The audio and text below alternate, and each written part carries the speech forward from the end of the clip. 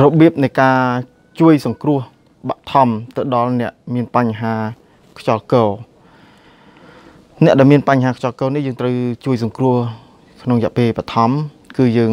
ត្រូវជួយសម្រួលចាប់ស្មាទាំងឆ្វេងទាំងស្ដាំហ្នឹងទាំងសងខាងហើយដកលកជាបន្តិចហើយចាប់កន្លែងប្រយុងក្រោយក្លៀកនេះទាំងសងខាងនឹងចាប់ម៉ាស្សាញី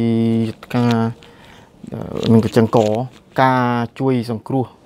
នឹងជួយធ្វើចលនាបេះដូងផងដែរការជួយសង្គ្រោះបឋមនេះគឺដូចជាអេសីក្នុងការប្រោះដល់សត្វលោកអញ្ចឹង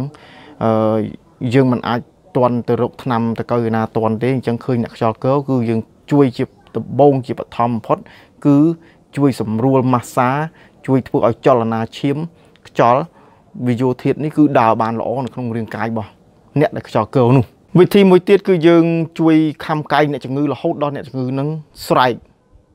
បើខ្យល់កោខ្លាំងត្រូវខំកែងរហូតដល់ស្រែកដឹងឈឺស្រែក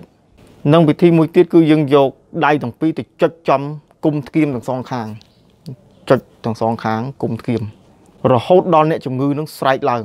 មើមព្រះអង្កោលតែមួយគត់ជាឱសថដ៏ស័ក្តិសិទ្ធិសម្រាប់ព្យាបាលរោគខ្យល់កោនេះដោយយើងយកមកស្ងោរផឹកឬក៏យើងអាចផ្សំជាមួយនឹងដីផ្លៃផ្សំជាមួយមើមកវាញជ្រូកជាមួយនឹងម្រេចគល់កៃខួបរំដេងពន្លៃខ្ញីបើសិនជាយើងមានគឺយើងអាចបន្ថែមបានតែបើអត់ទេយើងប្រើឬក៏មើមអង្កោលតែមួយក៏បានដែរស្ងោរហូបនេះសម្រាប់ជាឱសថបុរាណខ្មែរយើងសម្រាប់ព្យាបាលរោគខ្យល់កោ